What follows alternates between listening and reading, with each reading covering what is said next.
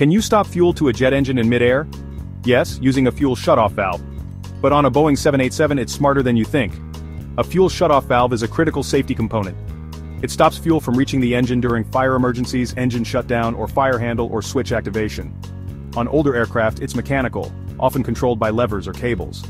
But in the Boeing 787 it's electronically controlled by the EEC, or electronic engine control.